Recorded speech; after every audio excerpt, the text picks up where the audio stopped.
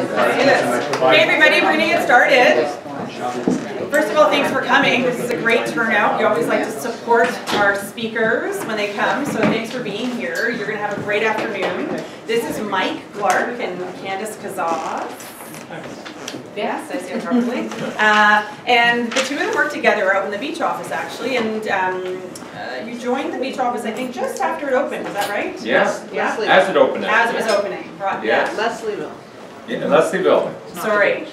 Leslieville. It's all good. It's like the beach versus the beach. The original was the beach. It was Kingston Road. Now we're actually in Leslieville. Yeah, and practicing real estate for many years. I'm not going to say how many, but many years. And our real household name in the East End. You mentioned the Mike Clarke team, and it's very well known. So there's definitely been hundreds, if not thousands, of listing presentations that you've done over the years, I'm sure. And they're here to share their knowledge and their listing presentation with you. Of course, as we know, things are fluid, so I know that they're going to welcome questions and do a mock presentation for you. So please don't be shy. Feel free to ask questions and enjoy. And thank you again for being here. Thank you. Yeah. Yeah, so we're just going to get a little pulse of the room of who's here.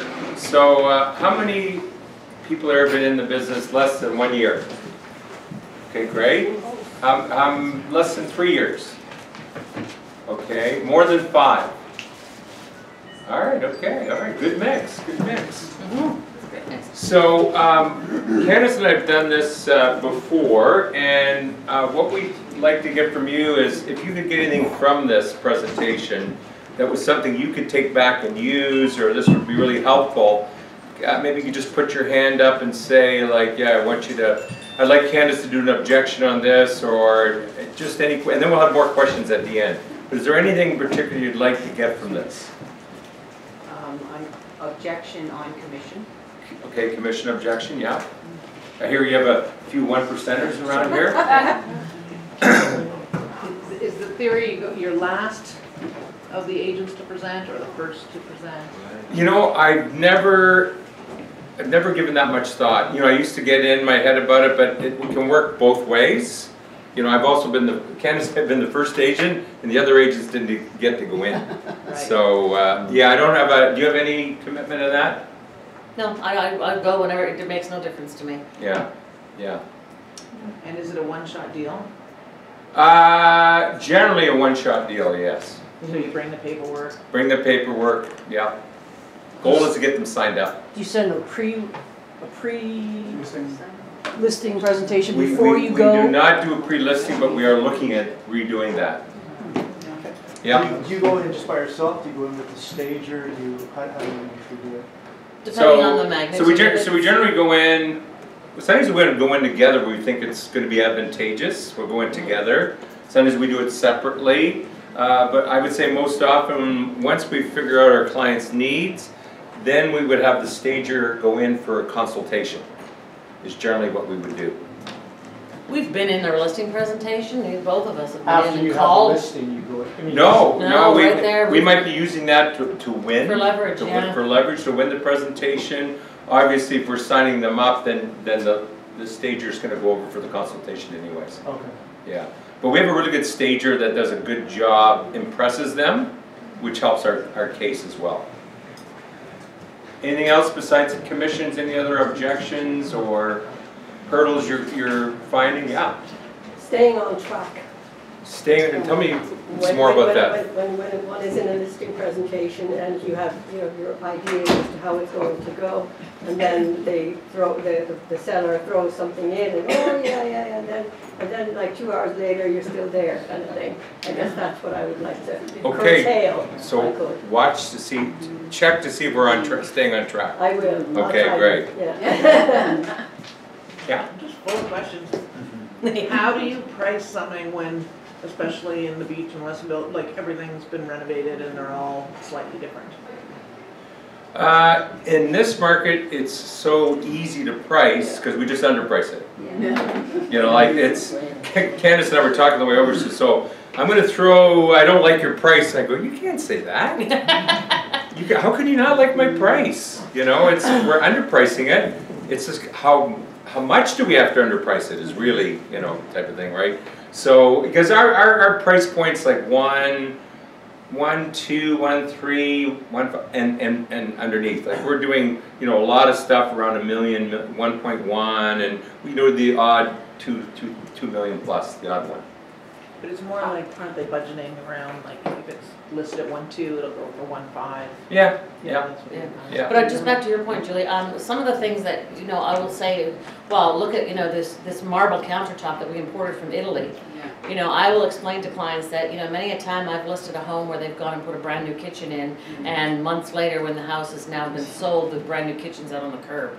So what is your taste and what is your idea of, wow, a beautiful piece of marble may not be the buyer's taste. So we're not going to look at it for, you know, the Wolf stove. I mean, sure, if there's the Wolf stove and top-notch appliances, it does have a little bit of a, but you know, each person's taste. And I mean, I know that from working with buyers too, right? I don't think you're going to like it. The wall, it's covered in wallpaper, the walls are red, blah, blah, blah. Let me look at it anyway, and she ends up buying it, right? That I learned early in my game, just to zip it up. But. Yeah, and I when they say, I go, oh, that looks fantastic. Yeah. Definitely getting extra money for that. Right. You know, see, and that's what I'm saying.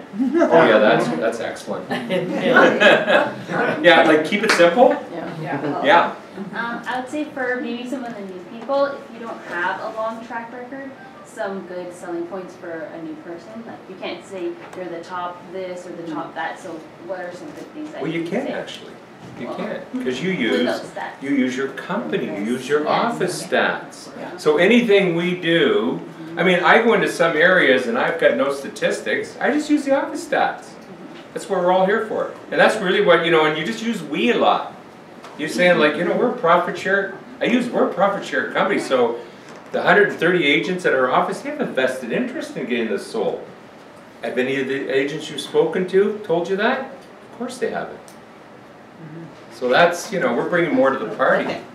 Yeah. Do you price in the presentation, or do you work them to a price at listing, at live listing? We work the price. We work the price hard because a lot of competition do the second step thing, and I'm not sure if they even know the price, or they don't often come in prepared. That is what we find, and quite often this is our presentation, right? So you know, just on the screen. which we're gonna have on the screen, and Candace is gonna scroll along so you can follow along with us. But this gives us just an advantage that we've come prepared, and we've done our research, and quite often they're impressed by that.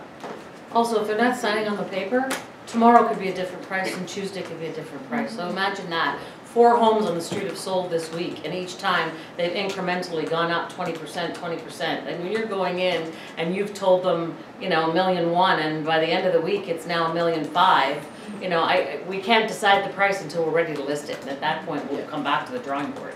You tell them the price, and they 4 days later have another agent come in because they couldn't make it in on Monday night. 4 days later, and they said, "Well, look at this, just sold yesterday. You're definitely over 1.3." Then you've put yourself into a pigeonhole there, right? So until we're ready to sign on the paper is actually when we will be pricing it, because the next 3 days we'll be actually on the market after our photo staging or whatever, right? What about countering when they say, well, we've had other agents in and they're telling us 1.4, and I'm like, I'm not seeing 1.4. Your house isn't equal to the 1.4. There's no comps even close, and that's not a real number. So, like, what's that counter?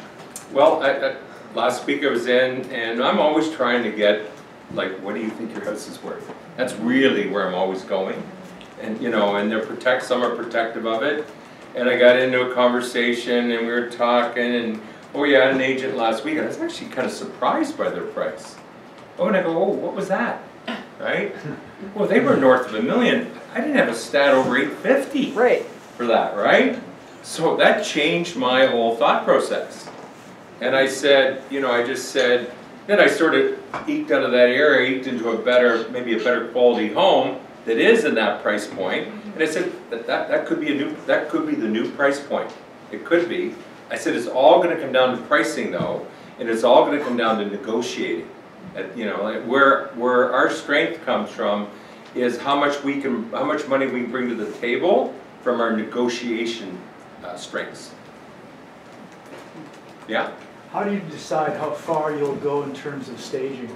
Like say, other than, painting, do you want to rip out the rug, redo flooring, the kitchen, it'll bring more value to the house, but it's a much bigger expense. So how do you regulate that? Well, we've struggled with it, it shocks us what people, what you do is you have contractors now going in as agents, and their husband or spouse, right, is a contractor, so they do it a lot cheaper. And we're kind of going, we've lost probably a listing or two, learned the hard way, but now we're doing the numbers and everything like that, and we're open and willing to a certain degree. We haven't had to go as, I guess there are some agents that get right in and do it all for them, and I don't know how that works, but generally it's not a big one for us, but it does come up. Yeah. If you're listing around the million mark or 1.5 mark, what is kind of your average staging cost or contractor cost, would you say roughly? 3,500? Yeah, 25 to 35. Yeah, so we have to bill up, to Yeah. get a stager in. Of course, and So, yeah. pre-list inspection, I'm sure you do as well. Yeah, pre-list. So that's on top So the numbers are really, our profit margins Yeah. are getting shaky, right? So, so that's where we're going, so that, we're trying to tie that all in. We're not refusing we're doing it, we're not exactly agreeing to do it. So quite often we find, once we got the place listed and we've got their confidence, we can sort of go in and do our, mostly do our own thing. Right. But we do get caught up too much in that thought process, and it can get in the way. Do you have like a limit of what you're going to spend? Like, excuse me, something half a point that you'll spend on everything, whether it's home inspections and. For the most part, I would say we probably have about maybe a $5,000 limit. Would you say, Candace? Yeah, I mean, somewhere we might go for half a point at max, at ultimate max. But it's kind of like, you could throw everything, I have the verse of, when you're going into a listing presentation or you're going into a buyer presentation, they're going to pick you because they want to work with you. They aren't picking you because you're going to give them painting and you're going to give them staging and I mean, what's the bottom line when we're going to be working together over the next 3 to 4 weeks? Really closely. I mean, I'll probably be moving in. But how is this going to work for you, and what's our relationship going to be? You got to really understand. You have 3 or 4 other realtors that you want to meet, that you want to talk to. That's wonderful. But who's going to offer the service? Who are you comfortable with? It may not be me. It may be Mike. It may be any of the other agents. It may be a brand new agent that's going to say, you're my only client, and I'm going to do everything for you. I'm going to paint. I'm going to stage. I'm going to do everything, right? So it's it's a relationship. So don't keep throwing stuff at it. If your presentation is, polished, and you are confident and you're feeling confident, you will hammer it. It will be done. I mean, I don't know how many times we've said, can I call the other agents for you? Oh, do you mind? Not at all. That's Candace's favorite. She says, I know you don't want to disappoint them. I'll give them a call for you. Yeah. I love it. Right? So it's wonderful. Don't waste your time. Let's get moving. Let's get it on the market. Yeah. So Candace's got a really good point. Is we get too caught up on all those numbers, and we're not fixated on the real reason we're there. And have we got tripped up on it? We have. We've been tripped up. But I think my average commission last year was 4.75. All right, so I'm thinking that's pretty good. I'm fairly happy with that. And there's times because I run into it and I do the math. Gee, it's a week. I don't know. It's not 5%. It's 4%. It's 15 grand. Where else am I going to make 15 grand? And do you know anybody else who's make 15? So there's some common sense in there a little bit to everything. Now I've added to my contracts that if any reason they cancel, don't sell their home, then they've got to reimburse the money. So I've added that to my contract. You've also had them pay for it up front and you'll deduct it. Or I've had them pay up front and then deduct it. And I do that a lot with builders and stuff like that because I'm giving them such a deal. So I have them and then I said that'll all be deducted. So Rebecca, are you adding that to your actual listing agreement? Yeah. Yeah, right there's after a place, a certain period of time, there's a place after 5% or, and it goes right in there. Right in there, okay. Yeah. What's your thoughts on buying first before selling the property, or you suggest selling first? So mine is, if you found something that you love and you're ready to sell, let's go buy it. Your house, done. If you are not sure of what you're gonna buy, and we've been out twice to view a few properties, and you know, yeah, okay, I feel comfortable, I know what I'm gonna buy, then let's get it listed. Let's look at a 60 or a 90-day close. I don't know how many offers I've put a flex clause in, where, you know, the seller could move the date a little bit further out or a little bit forward. But I've also prefaced it that by making sure that they've talked to their mortgage company, a mortgage broker, regarding the bridge financing. Yeah, because you So get, some people can't get it. you can get pushy about the list, that kind of flexibility, because agents now that are coming to put an offer, they'll do anything you ask them to do. You know, Yeah. they'll give you that 30 days prior, 30 days after, they'll do anything. Firstborn. Yeah, you name Yeah. it, you name it. Yeah. Yeah. Anything else at all? Yeah? I think that if you're selling a house for a seller, and you live in an area where there are a lot of people who buy homes to invest in, you can offer to rent the home back from them after you sell it. That will give you some flexibility in finding a new home. Okay, good idea. You can rent it on a month-to-month basis. Yeah. Yeah. I haven't thought about that one. You gotta be I've careful, seen that it, yeah. you might not be able to get them out. Yeah, I've seen that. Lawyers aren't too. They're tenants Lawyers now, aren't. but you're a landlord. Yeah. That's Yeah. true. But we, you know, the thing is, it's just to be kind of looking and open, you know, but we're gonna talk about exclusive listings here today, which is a tremendous tool to, you know, do you have Broker Bay here? Yeah. Okay, tremendous tool, right, tremendous. The first one we listed, and the place was a disaster, and I had contractors coming in, he was paying, and as soon as we had that done, something else was wrong. And I said, and he said, well, Mike, what can I get for this? And I told him, he says, okay, well, boy, if you get that, so I listed it exclusively. Candace says, geez, I got a builder that'll buy that tomorrow. And done, right? Double-ended it, right? You know, everybody's happy. So yeah, there's, yeah, we'll talk more about Broker Bay as we get into the, and how to utilize that.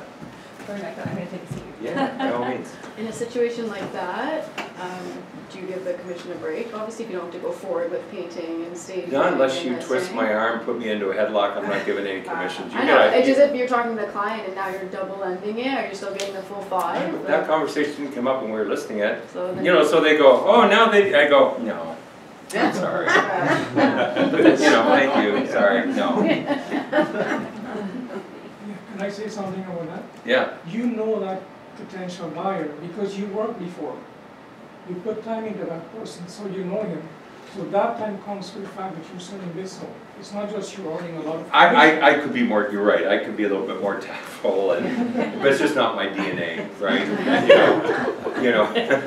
I grew up in the Mike Ferry era. Don't you know? I've got to soften that. I know, anybody here ever Mike Ferry, you know, so you know, I come up from, I should soften it, but I, you know. Yeah. Anything else, guys? All right, and write down if you have questions. We'll have, we're not in any rush, are we, Candace? I do have to leave about 2:30, 3. Okay, good. So- And I'm in no rush, so if you have questions, I'm here to answer any of your questions. So what we have here is the pre-listing, the pre-qual listing sheet. So when they call and, you know, we're gonna go on a listing appointment, there's a number of questions. Do you wanna Yeah, so to go me, over it? What do you- this is the goal right Yeah. here. It's to know, you should know everything as much as possible before you even get inside that house, so you know what you're dealing with. So I don't go anywhere. I did do a listing recently where he was traveling and I couldn't get through to him, and I didn't get the listing because I wasn't prepared enough.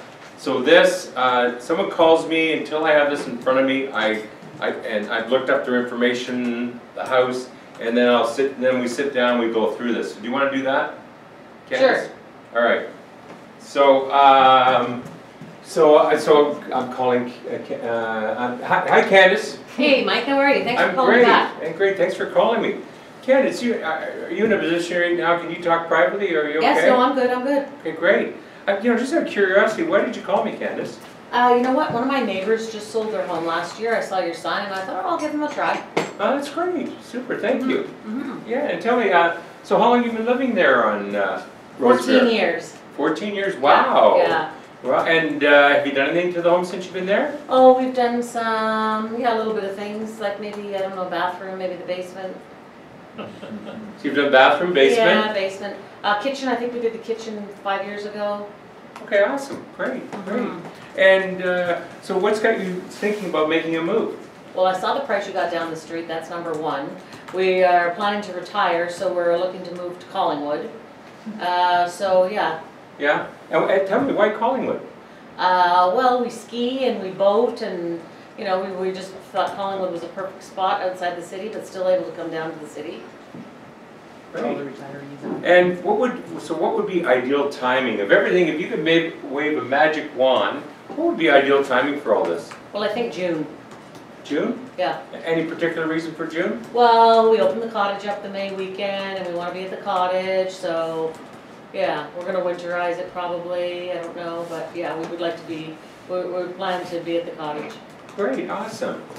All right, now, Candace, any concerns at all, any questions you might have for me at all regarding the sale Well, of your how long home? does it take? It's been a long time since I've sold, so I don't know. How long does it take? How much does it cost? You know, are you there? Do you do open houses? Yeah, just general questions, really. Okay, great, great. Oh, and do you stage too? Yeah, staging, okay, super, I'm making notes of this as we're talking. Oh, okay, okay. Anything else you can think of? No, I don't think so. Okay, great. So I'm going to do a lot of extensive research before I come over, Candace. And what really helped me pinpoint, so we make sure we get you the most amount of money for your home, what do you think is the approximate value or price range your home's going to fall into? Well, you sold my neighbors for 1.3. I think it's 1.3. Okay, so you're saying your home's pretty much identical? No, they were two-story. I'm a bungalow. Okay, all right. Close. Okay. Okay. Close. All right, okay. Super. The market's gone up. Super. And Candace, are you one of those people you're watching all the TV channels and you're like online looking at houses all the time? No. No. I watch Netflix. Okay. All right, great, great. What's your favorite show? I don't know Netflix. All right. You're gonna qualify. Okay, great, super. So is there anything you need to do to your home before you put it on the market? Well, my friend said I should paint the front door, but I think no, that's about it, maybe. Okay, so very little to do. Yeah. Okay, great. Maybe move the 3 dogs out, and I don't know what to do with the cats, so. Okay. All right, so I really appreciate the fact you've called me, and because I sold your neighbor's home. Now, have you ever seen my signs around before? Yes. Yeah? And your big billboards. Okay, all right, great. And now, are you considering interviewing any other agents? Well, a friend of mine told me that I should interview at least 3, so you're one. I don't know who the others would be yet. Okay. Do you have a brother? Yeah, I have a brother. Oh, okay. He's no longer in the business, but... Oh. No, I'm just kidding. My brother's one of my biggest competitors. Is he still around? I see him at Christmas. Yeah, I don't know. Yeah, my brother, great, yeah. And have you had anybody over so far? No, there's some girl that keeps coming around, but you know what? I'm want her off my property. I don't know. Oh, okay, all right. Okay, super. Like door knockers. All right, that commercial, you know, like the sprinkler. Oh, look at that realtor coming by. Okay, one more quick question for you, Candace. Yes. Is so what's important to you? What kind of people do you like to do business with? Well, you sound very earnest. I like honest people. I like high integrity. Be honest. Be frank with me. Don't lead me down the path. If I can't get 1.3, I don't know if we would sell or if I would. I don't know. So just be frank. I don't know. You're the realtor, so I would ask you to please be honest with me. Okay. Now, have you ever had a bad experience in real estate? Well, it's kind of like birthing babies. We bought 13 years ago, and I just couldn't stand that agent, but here I'm going back at it again. Oh, you're still considering this agent? No, not that agent. No, but just realtors in general. Okay, great. Now, Candace, if I'm able to answer all your questions and concerns, and the price is right, and you feel like you could work with me, would you be willing to list your home when I come over that night? Will you get it sold by June? No problem. Oh, then maybe, yeah. Okay, super, great. Okay, great, that's super. So what's usually good for you? Mornings, afternoons, evenings, weekends? Afternoons are good. Okay, great. All right. How about Thursday afternoon between 2 and 2:30? Okay, that's great. All right, great. And what I'm going to do is I'm going to send over some information. You know, it's like your property taxes, some ages of things. We'll need identification, you know, to list your home and everything like that. It's okay to send that? Yes, okay, Great. sure. I'll just take your email and I'll send that over. Okay, great. Okay, great. So that would be a really good call, as you can see, right? That's like, oh, this is looking good, right? Because we quite often don't ask that question, do we? You know, are you ready to list your home when you come over? And so, so that's great. So all right. So now I'm coming over to Candace's. What if she said no? So Candace, are you ready to list your home when I come over to see you tomorrow night? Well, no, I really should be interviewing the other two agents and, you know, well, I gotta get my boyfriend involved and, you know.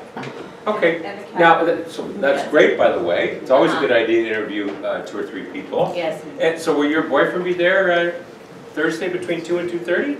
No, he works. Okay, well, you know what, is his opinion important to you?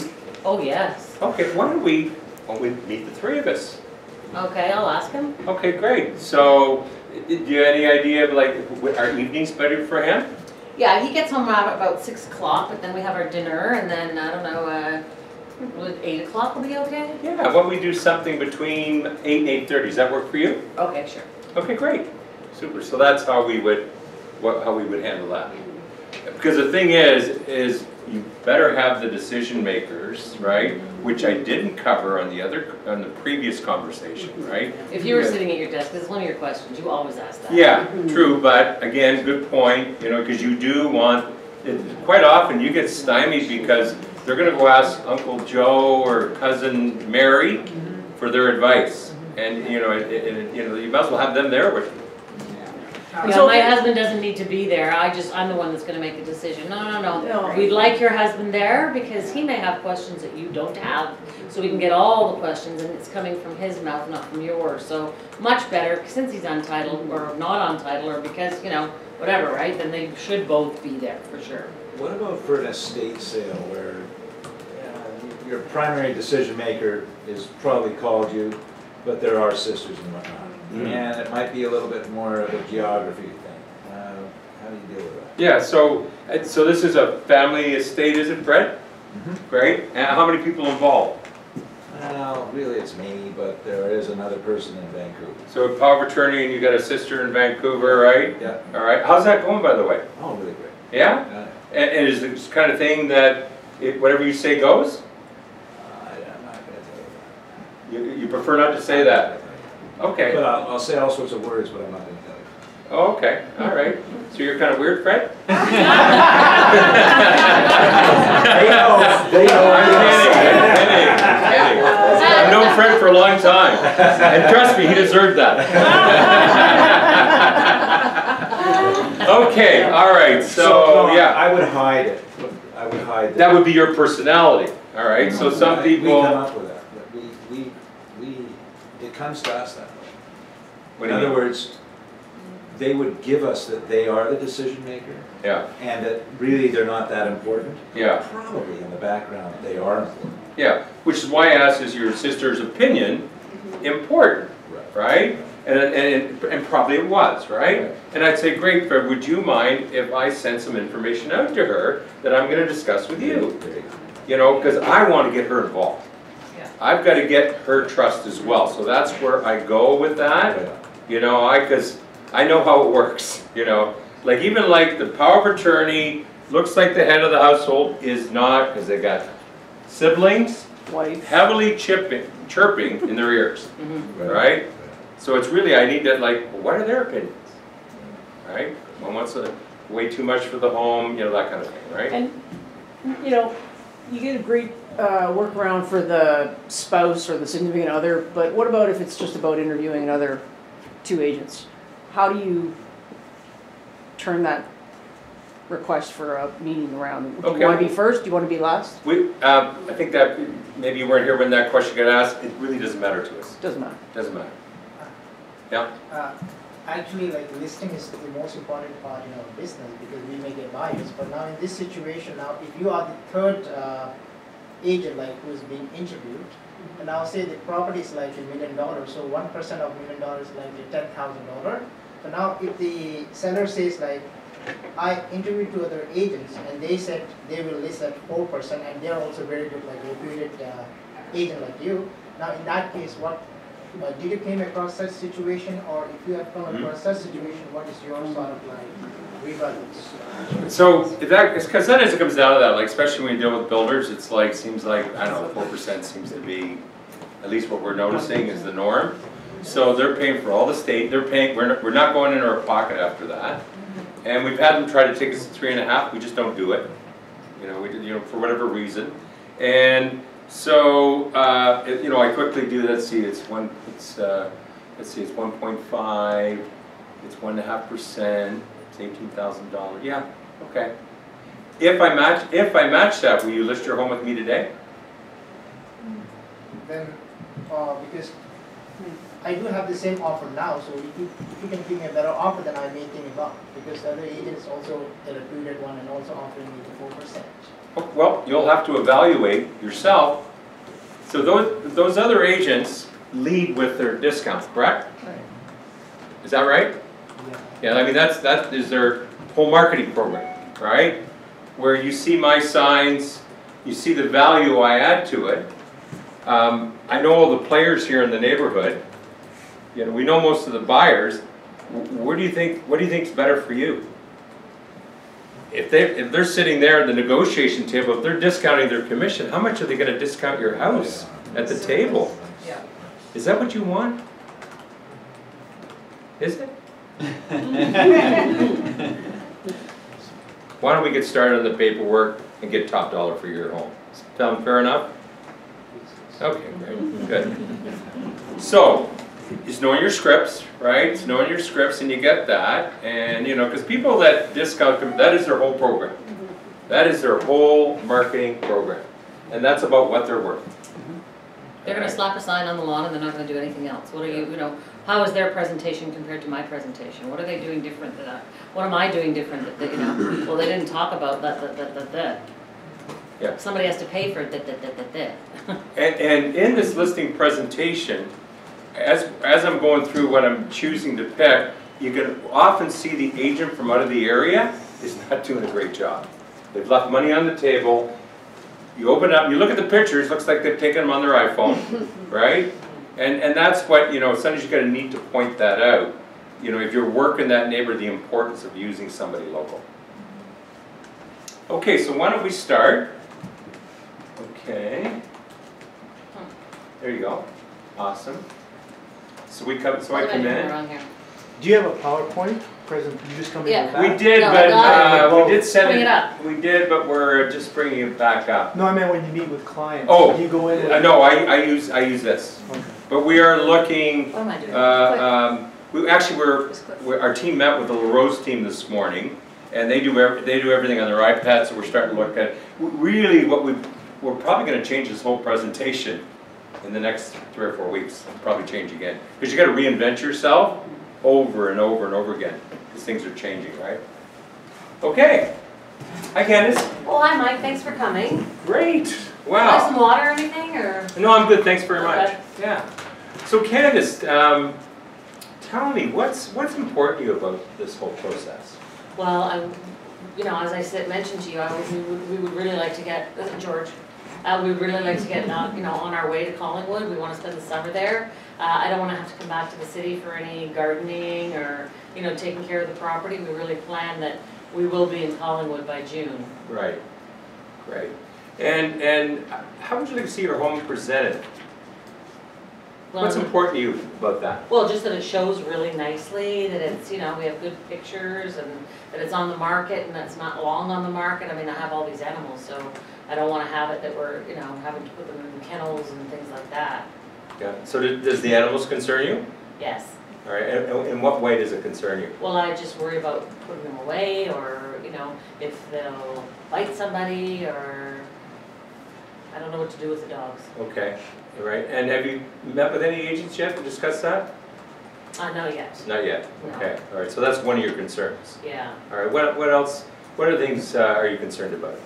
Well, I guess getting the top dollar. I really think that I really want to get the top dollar. I don't want to have to paint. I don't want to have to do anything to the house. I don't really want to, I mean, here, sell it for me. Okay, all right. So keep it simple. Yeah. Yeah. And is yours, like you mentioned, trust quite a bit? Yes. So it's really once you trust somebody, Yes. then you're locked into what they're suggesting. Right, right. Okay, great. Like, you're the professional, you're the expert, I mean, I know you're the area expert. I just want to make sure that I, you know, do my due diligence and do the right thing. Okay, awesome, great. Boy, it's kind of warm in your house here. I'm just going to remove my jacket here.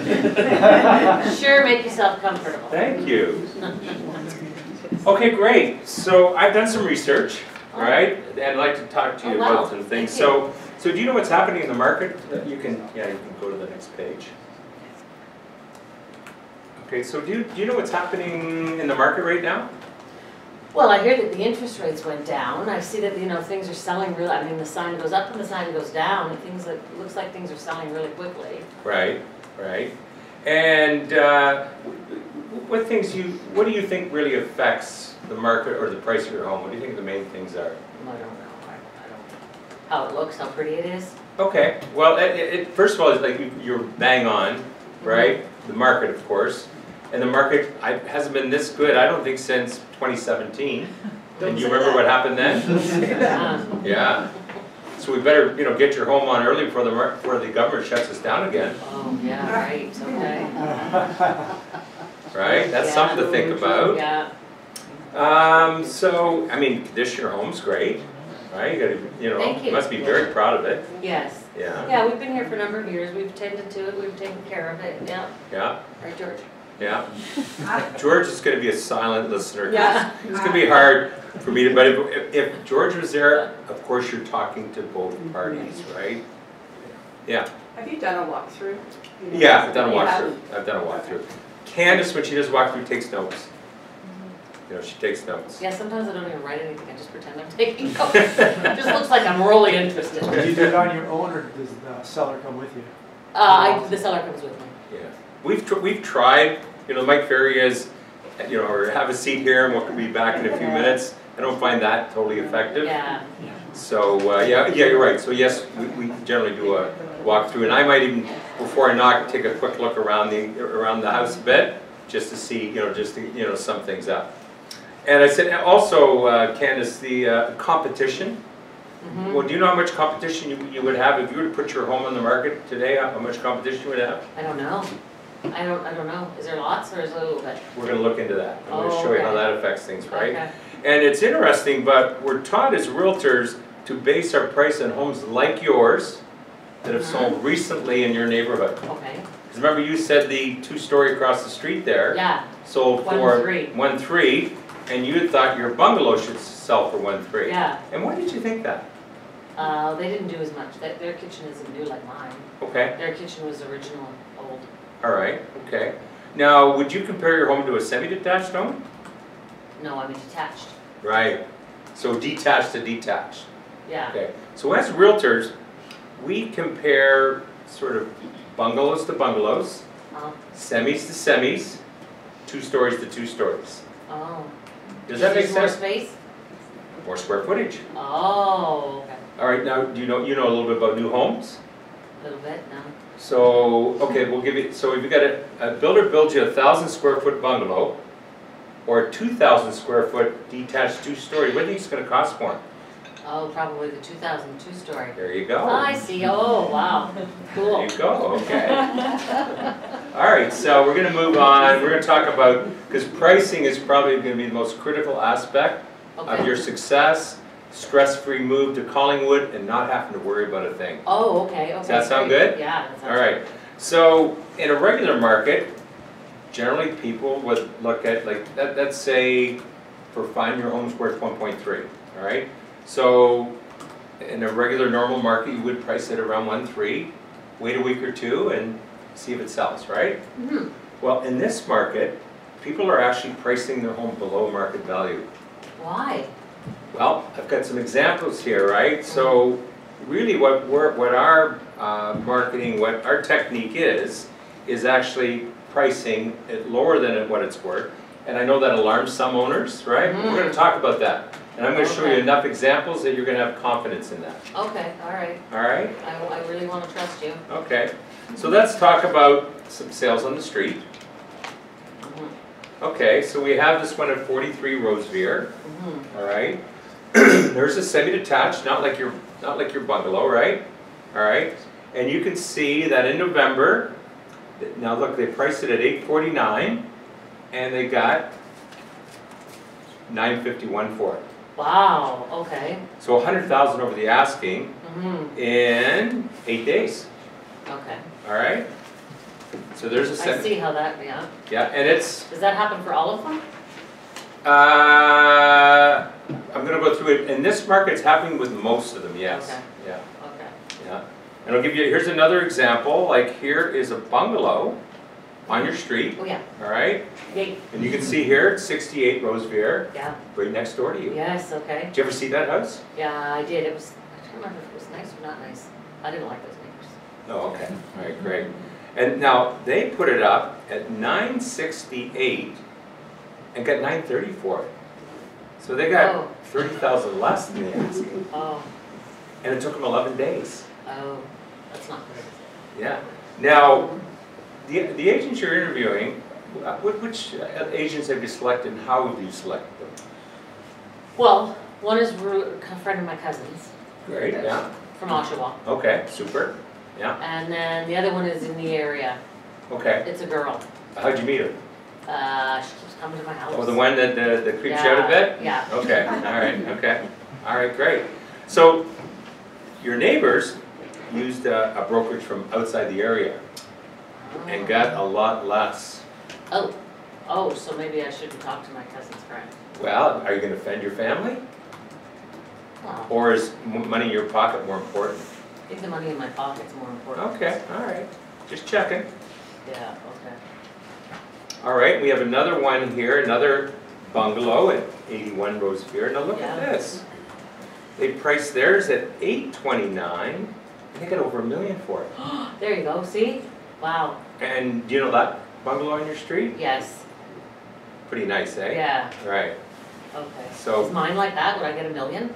hard to say in this market, Okay. right? We price it right, you have the right agent, and you have somebody that knows how to negotiate that top price. That's going to be the big difference. Isn't $849 a little low? I was thinking I wanted more than that though. Well, you're asking $849, but in fact, they were getting over $1 million. Okay. So that's over $150,000. Wow. Okay. And how does that happen? How come that happens? So the way it works is you price it into a point where you're going to get more buyers and more people looking at the home. Oh, okay. And the more buyers you get looking at the home, generally the more offers you get on the house. Okay. And the more offers you get, the higher the price. Okay. Okay. All right? So for instance, Makes sense. if we price it at say $9.99, all right, what you're going to see here is most of the competition, like we could put it out at $9.99, but the week you put it out, we got the exact same bungalow 2 streets over, out for $8.99. Oh, Now what do you think they're going to put their offers? probably the lower price. Exactly. Yeah. Okay, so now we're going to take a little look at solds in the area. Okay. All right. Okay, great. You see these are homes right in your neighborhood. Yep, right in the vicinity, yeah. Okay, great. And we'll look at the first home on Oak Park. So it's a detached 2-story, 3-bedroom, unfinished basement. All right. My basement's finished. Yeah, you That's got a finished 2-story. basement. Now look at the price they listed it at. Can you see that? All right, so they've listed at $899, Oh yeah, look at that one. and they almost got $1.2 million for it. So do you So see? better $849 or $899? That's what I think we're gonna. I think that's what we'll be debating. I think before we leave today, we're gonna figure out which price we're gonna put on it. Okay. All right, and that's an unfinished basement. Yeah. But look at the difference in price by even going lower than the $899. Yeah, Exciting, eh? very exciting. All right, and then we have one here, just a couple streets over on Chisholm. Now, look at this. Same house, bungalow, $999. They get $990 for it in 20 days. What do you think happened there? They priced it too high. Priced it too high. I'm getting it. And then, if you look at the inside of the home, it's even nicer than that other one that sold for a lot more. It's because they had it high. And what else? What's the other key to look at? Oh, was that another very agent? Another out of very agent, right? So you can start to see the difference with true expertise in your neighborhood. I gotcha. All right, and I've got another example. Here's one over on Bryant. All right. Yep. Now look at this. True story again. They Yeah. priced it at $1,059,000. That's high. Yeah, and do you know how much of the market they took out of place by pricing it $59,000 over $1 million? 50%. They took 50% of the buyers that could have seen your home, could have seen that home, and purchased that, because we see bungalows selling for way more than that, than this nice two-story home. So now are you bought in on the pricing? Yes, I believe, yeah. Okay, Yeah. great. Any, you said you believe, any hesitancies at all? No, I think you've mapped it out that I do understand. All It's right. just, you know, I'm nervous. I'd have to really trust you in that. Yeah. And remember, just the last one here on Gled Hill. Yeah. Look at this. Wow. $799. $799. I know you don't have your glasses on, Yeah. right? Over $1 million. Wow. With an unfinished basement. $799. $799. Wow. That's, We're gonna have a little debating here to I do. think so. Okay. All right, and then another one, another good example, one in Cedarville. So you start to see that every home, you can see what the right strategy is, can't you? Okay, great. Now, if we go over to for sales, now there is 3 homes for sale in your neighborhood. Only 3? Only 3. All right, we look at the first one on Holborn. So look at this. Big, detached, 2-story, 3-bedroom, has a basement apartment, attached garage, and it's at $799. Oh, wow. Well, what's that going to sell for? What do you think? Based Over on what $1 we million. look, yeah, over $1 million. Yeah. And do you see they've even gone drastically low, Yeah. right? And then we've got another one over here on Denton. Isn't that picture, isn't that Pretty. photography fantastic? Yeah. Pretty Yeah. So they priced theirs at $849, and they're looking at offers tonight. Oh, okay. Yeah. Let me know what that sells for. I will, definitely. And then the last one on Chisholm, go over to Chisholm, and they've got, there's a detached 2-story, 3-bedroom, and they're priced at $998, and they've been on the market for 97 days. Oh, that's not selling. Are you convinced now? Yeah. The pricing? Yeah, we're not pricing at $990. Okay, great. All right, all right. So, do you like what you hear so far? Yes, Mike. And All right. I feel. Do you feel confident? I feel comfortable. You trust me? Yeah. Do you see any reason that would stop the 2 of us moving forward right now and starting to get your home ready for sale? Maybe, but I have to talk to the other agents. I have to talk to the Oshawa. Tell her I don't think it's right because she doesn't know the area. Okay. And I think All right. that, I don't know, I would like to maybe, that girl that keeps coming around. Okay. All right. I don't know if I- All right. So you feel better talking to them? It is your cousin, I guess, right? Yeah. Now, are you going to list with your cousin? No, Okay. I think I've made my mind, but I can't list with my cousin. Yeah. Because she's out of area. Yeah. Now, what did we just listed, but I gave you a week to let your cousin know that you've decided to go with a local agent. Did that work for you?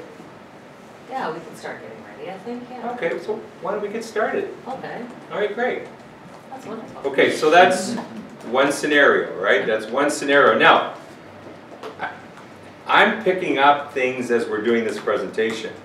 I didn't continue on with the staging and the repairs and the TV. It's all based on what's working here, right? And I just felt, and she threw an objection out there, right? Threw an objection. Pricing, yeah. Didn't hammer her. The cousin, I said I'll hold off for a week so she has a chance to talk to her cousin, all right? So that scenario went pretty well. And what I think, Candace, you had mentioned earlier, don't get too caught up on everything. So in some regards, that really is a trial close, right? It's really it's a soft close. And I think someone had asked about staying on track. I think when you have something like this with you, you can stay on track. And they start talking about the neighbor and this neighbor, let's try to stay on track here. Yeah. We'll have a chit chat after, but let's really focus on this for you. So, Mike, you were making the point, list low, get offers, go high, or get higher price. And at what point, though, do you think that they've really got, like, you keep on your track of, or when they actually give you the indicator that they know, okay. You could see I was there, and then I checked back in with her, like, you know, Mercy, she had a little hesitancy in her voice. So I went back, and then we went to the next example, and then I think she did something like, I'm starting to see what you mean.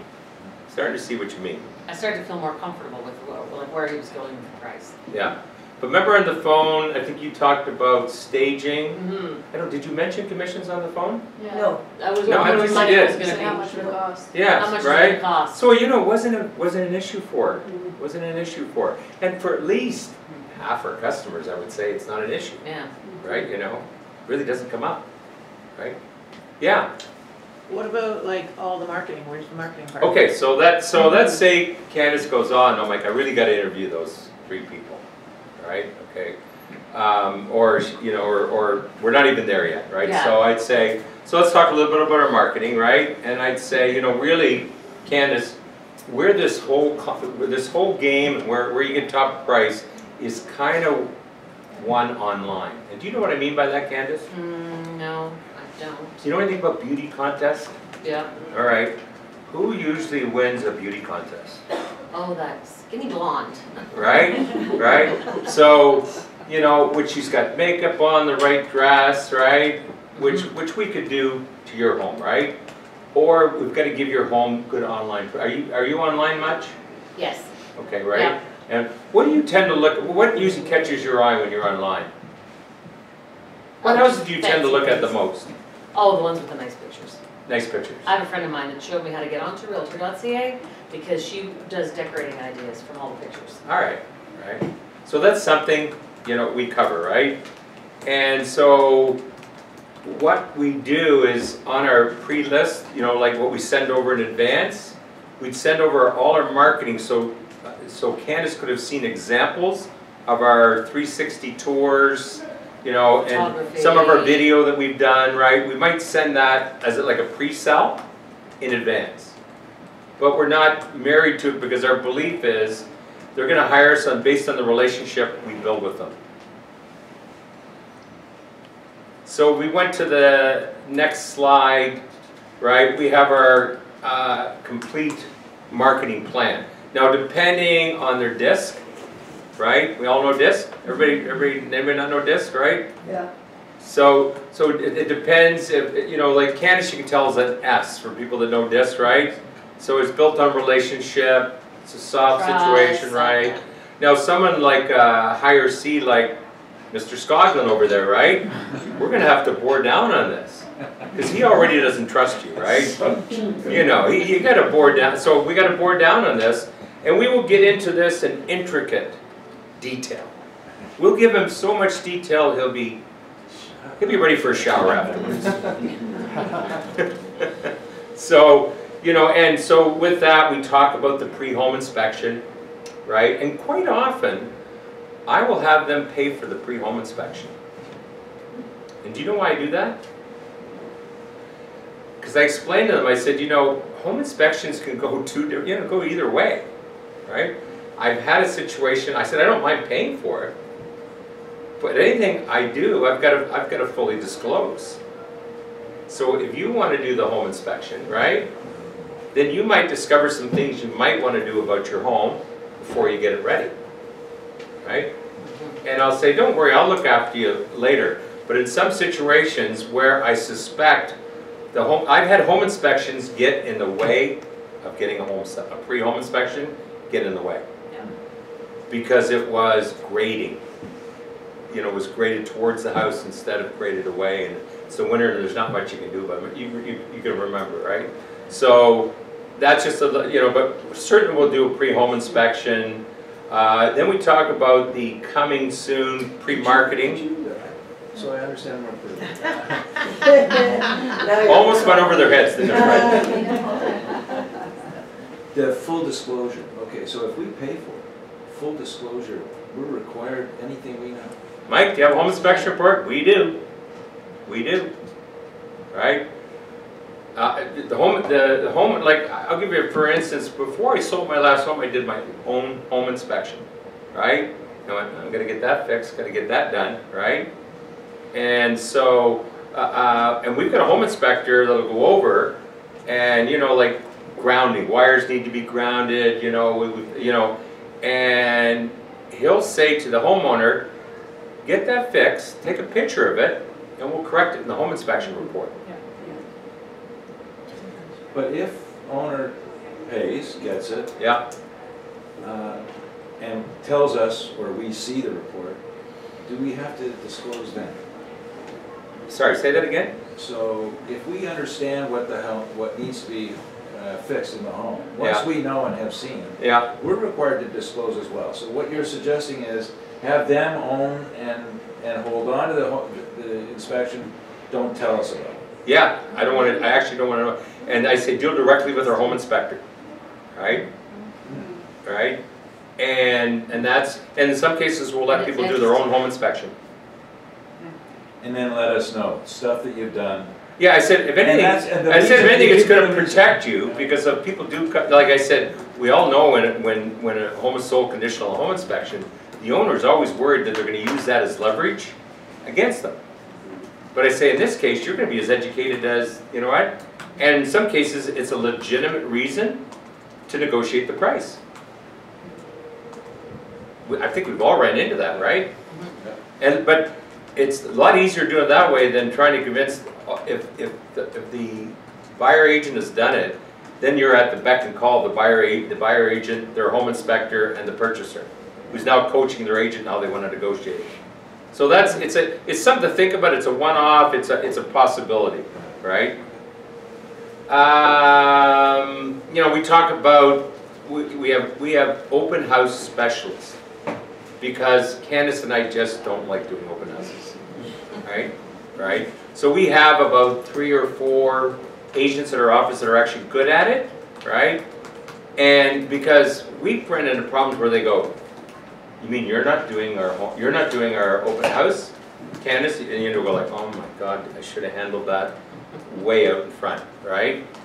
So you know, we talk about that, and to make your open houses even more effective, they're going to be able to boost to a certain what's the word I'm looking for? PSE, like on their Facebook. Yeah, to a certain demographic or certain in the area, young professionals, etc. That's going to give your open house a little bit of push. And Candace, the other agents talked about doing a push on their Facebook? No. For an open house? No. No? Oh, okay. All right. So, and we're going to be able to actually, Candace, because we know how in-depth you and Fred are, right? We're going to be able to show you all the stats and how many people are looking at your home, what time of the day, which days are peak. All right? Okay. All right? All right, now, here's what I'm going to show you that I think you're really going to like. Okay. So this Broker Bay. So our agency has just signed on to this network that goes out to 24,000 agents, right? In and around the area, all right? So right now, you said you might want to do a little this, a little repair there, right? And you mentioned, now that we figured out that probably $1 million would be a big price for your home, right? Yeah. Right? Yeah. So without you having to do anything, right? Remember the dogs you're worried about? Yeah. Can you imagine if you got your $1 million, didn't have to worry about the dogs, we took the stress right out of your life? Oh my, that would be great. Would that be fantastic? Yeah. Because they're like $200 each to put in the kennel. Yeah. So we can have this. We don't have to have a for sale sign unless. Do you like the coming soon sign? Yeah. Okay. We can put a coming soon sign out, right? And we can manage the showings around you and the dogs and everything to create no inconvenience for you. Oh, great. Yeah. Do you like this program? I like that idea. That's okay. Great. Grab your identification. Let's get going. Okay. So this is a real and this is how you tie up a listing, right? Because when we're not listing, we're not listing in March, we're not moving to June. So I go, well, I said, and they were looking for an end of June closing date. I said, we can get you an end of June closing date. And you know, you can. Yeah. Easy. So this to me is a tremendous selling tool to get a house listed. Yeah, and we've there's been doing it. 70,000 on Toronto Real Estate Board, and this is only 24,000 agents are doing this. And all the Keith Williams office has it. A lot of the RE/MAX offices have it. What do you say though when, because if the house can obviously go to market, they'll probably get more. Well, no, what we would do, we'd probably look at bungalows and we'd say, like, if you get, like, if I bored down, normally we'd have pictures in behind those houses, but this is a short firm.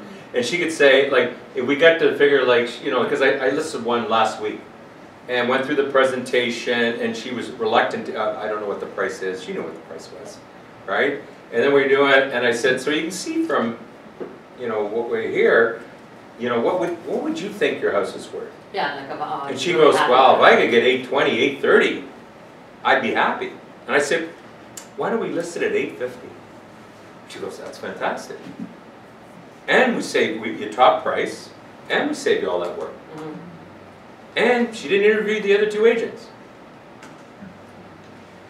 Yeah? What about if there's another realtor or team in the area that is also going in and competing, and they have an equal reputation? They know the neighborhood and all the rest, and they do cut their commission a little bit. So going back to that. And they make, what was the last part? They do lower their commission a little bit. They do cut their commission a little bit. A little bit, okay. Come up against that, they're reputable or whatever. Yeah, so you got to know your competition. Yes. You really got to know your competition, right? And you got to figure out what's going to set you apart from your competition. They do the staging, they do all. Yeah, see, we realize that's all, we almost think it's like baloney now, right? You know, it's all like. Not always, but sometimes. Well, most of it, I mean, I look at staging, sometimes our staging doesn't look as good as the other one, but the prices are all different. It's timing. And I think a really good agent can maybe get you an extra $50,000 at the table during a multiple offer. Yeah. A real good agent. Which I'm going to cover in just the next minute. But yeah, you got to know your competition. You got to figure out what sets you apart. Yeah. So I was against a team that was door knockers in the neighborhood. They were savvy social media people. And what I did was when I went over, and it was a two-stepper, I said, do you have any pictures? They have this great backyard, entertainer's backyard, and I go, do you have any pictures, like any pictures? And oh yeah, we got pictures, and she's got her iPad. I said, could you send those over to me? And right? So he sends them over, so I go back the next time. I've got you know the color brochures you have of the home? I had the whole backyard done with a nice color brochure on my back. Blew them away. You know, blew them away. But just asking for like, you could even say that up front, do you have any nice pictures of your grounds? And you know, before you go over, you have a brochure done on the thing. That's going to set you apart from the other agents. You've got to always, because remember, the public looks at every one of us the same. They all think we're the same. Whether you want to hear it or not, they look at us like we're the same. So we all stage, we all do this, and we, you know. So that's, you know, like that's why I thought Broker Bay would set us apart. And then we go through, we can go to the next slide. And see, I kind of go through this stuff because it, you know, like all the syndications we're in, the social media, and I'm not really good at explaining that because I don't really believe it makes your home get sold for more. You know, and someone can convince me of that, you know, I'd be willing to listen. You know, we talked about the 360 tours. Something we're doing is video introductions. Some people here do video introductions of the homes, right, Julie? Yep. Yeah, and that sets you apart.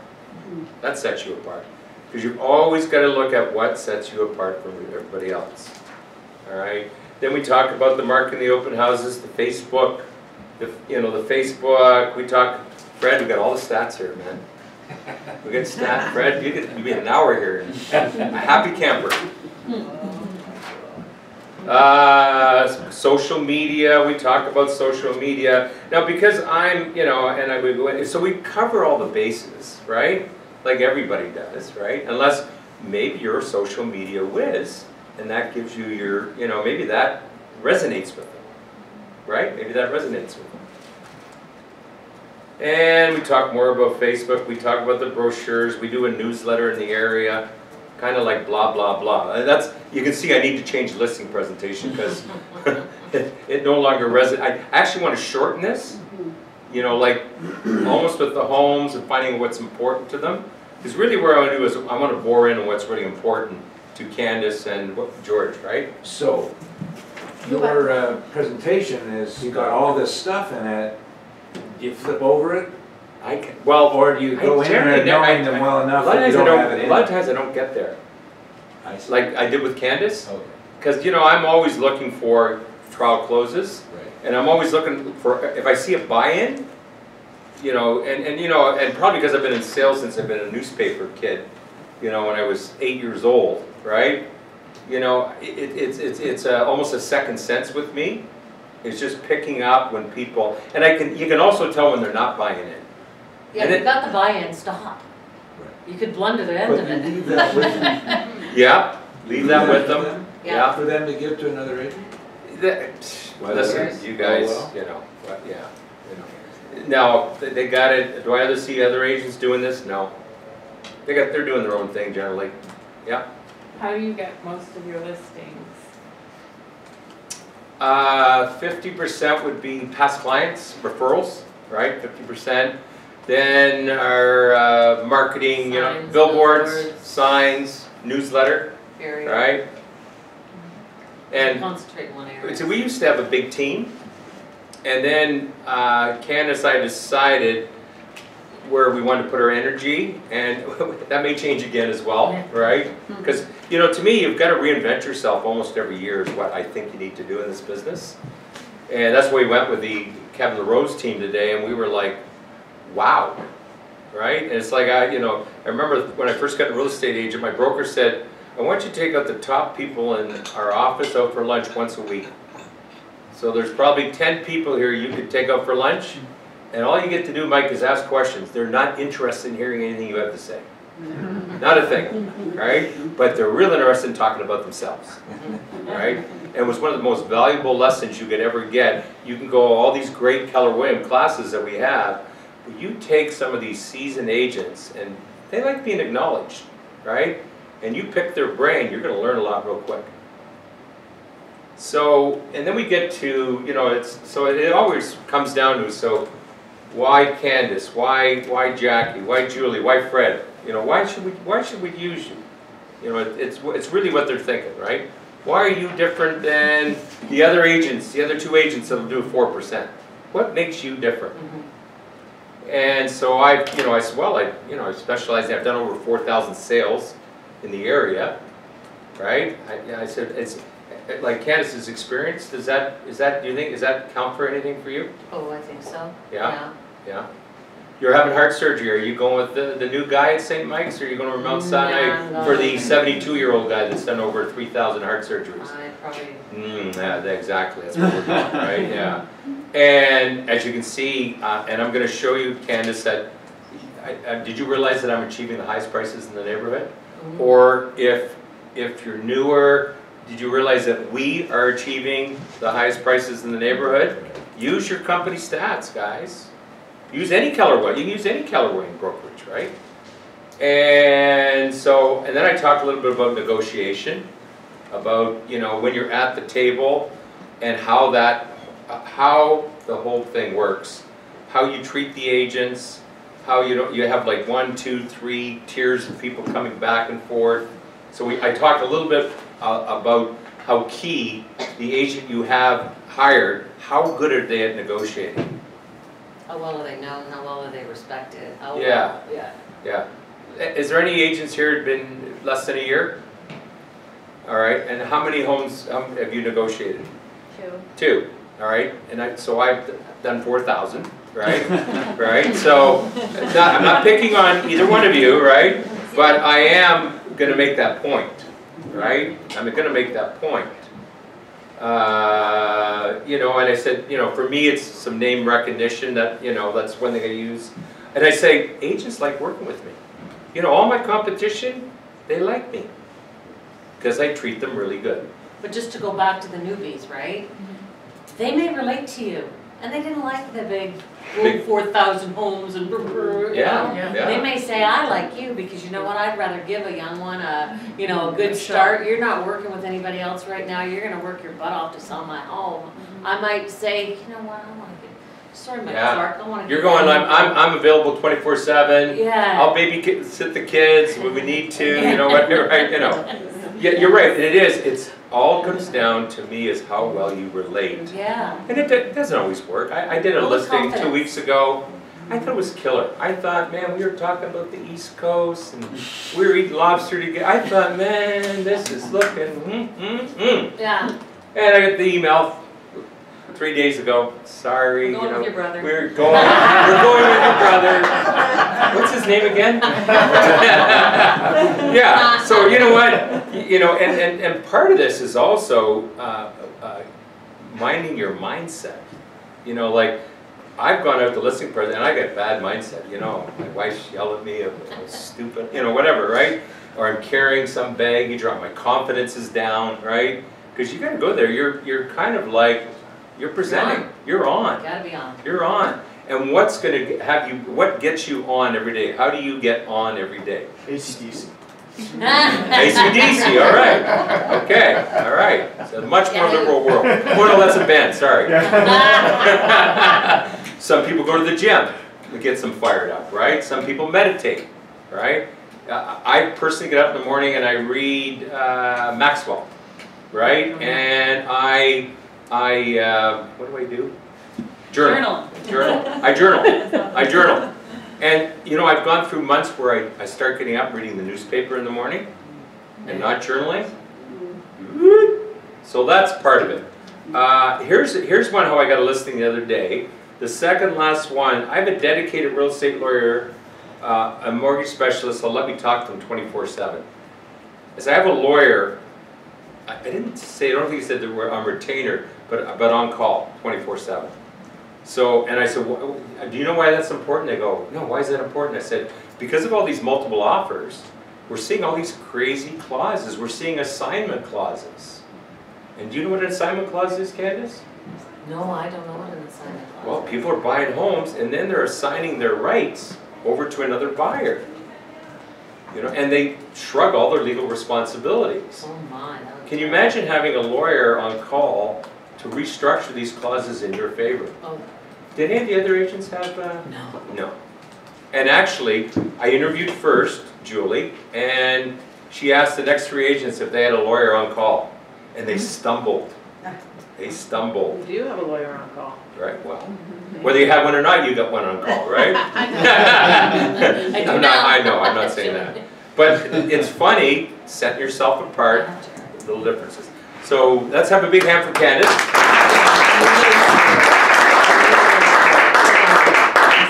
All right. So I'll be, give me 2 minutes. Anyway, so what I have is, I have statistics, IMS statistics. Pardon me, yeah, can you do that? That's great, thank you.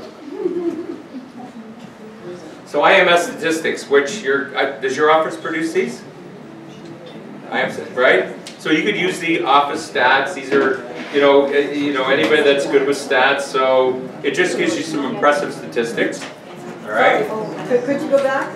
What do you mean by I thought you were talking about the monetary fund and the IMF. IMS is the governing statistic company for, I guess, Toronto Real Estate Board stats. Fred?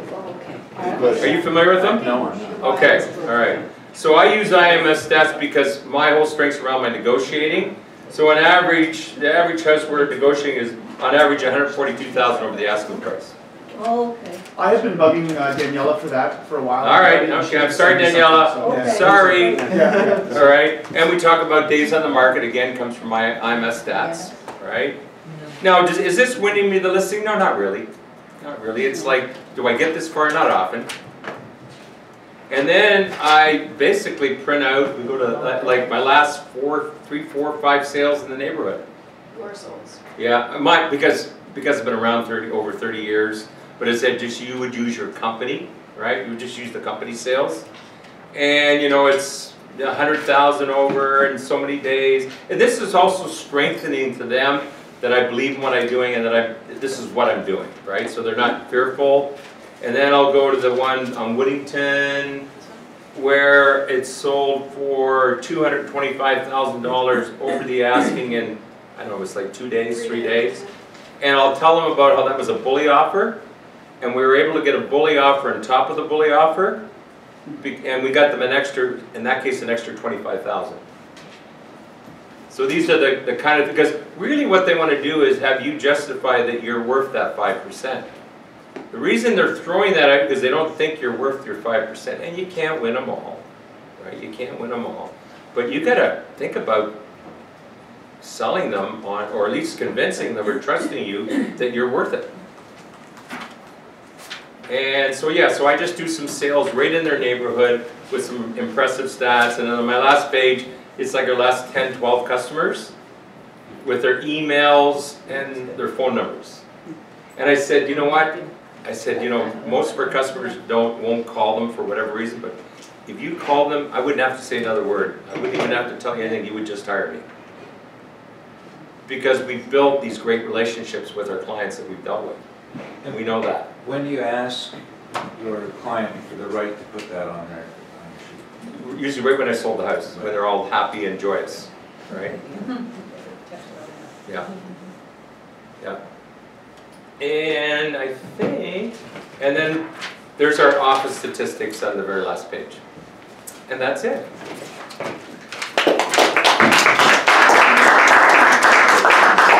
So any questions, thoughts?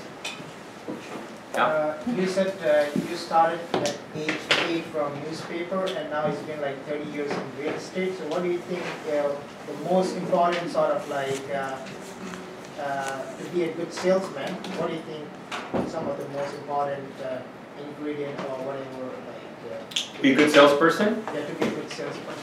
First thing comes to mind is conviction, passion, excitement, belief. That's where I'd start. That's where I'd start. I mean, the biggest thing is you've got to believe in yourself first. And you've got to get yourself excited. I mean, you've got to do, call it self-development. You should be, you know, I would recommend you spend at least 5% of what you earn on self-development. Right? You know, it's like, and I've gone through periods where I stopped doing self-development. I remember I had coaching my whole life up till 2 years ago. I always had a coach. Had a, had a coach at the gym, always had coaching, right?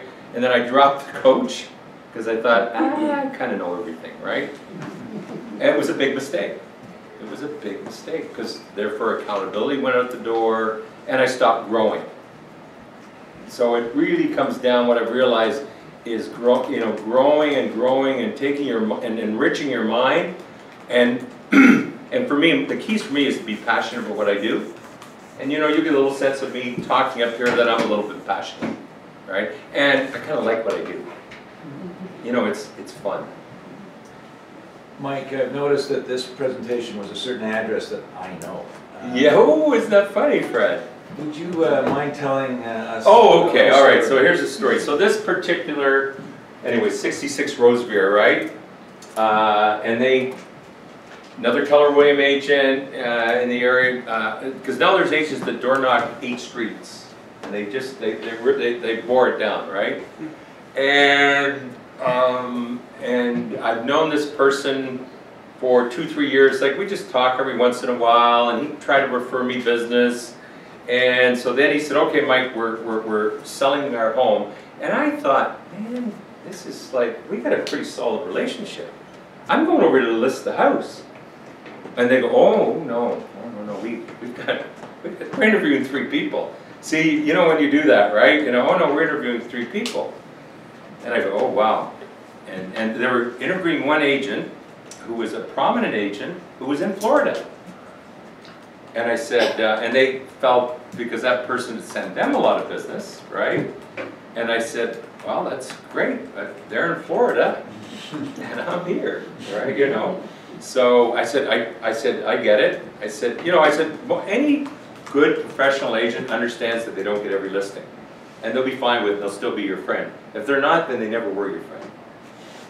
Right? So anyways, then the other agent who's really good at social media, and I actually learned a lot from this young agent. Like I was like, wow. I was kind of like, man, I need to shake it up a bit. And she, being a Keller Williams agent, I called her. She shared what she was up to and what she was doing, which you love, right? And so anyways, I'm sitting there, and I got the brochure with the pictures. Remember, I said at the backyard, like, my team spent 3-4 days preparing for this listing. Like, I wanted this listing. So we get it, they open up a couple of beautiful bottles of wine, where, you know, a couple days go by, I get this text from my client. Mike, I've got some bad news. Met this other agent at a party, he's got a buyer for the house. No, Oh, no. it's like 8 in the morning, right? And I'm like, I'm having a heart attack. I'm like, you gotta be freaking kidding me. Like, you really see the commission dollars sailing away, right? So, all that great stuff, all of a sudden I'm down here, right? He said, give me a call. So I call him up, and he says, oh, man, I met this friend of yours at a party, and he thought it'd be a good practical joke. Good practical joke. So Fred Scoglin puts him up to this, right? So, but I tell you, it took a month or so off my life. And that's our ALC right there, right? That's very good job. All right. Well, now, the problem with that is, he'll do it back, and I'll get it, and I will bite so bad. I could never be that mean to a good person. So anyways, guys, you guys have been probably one of the best audiences I've had. Thanks so much, and your questions were fantastic. So thanks a lot. Good idea.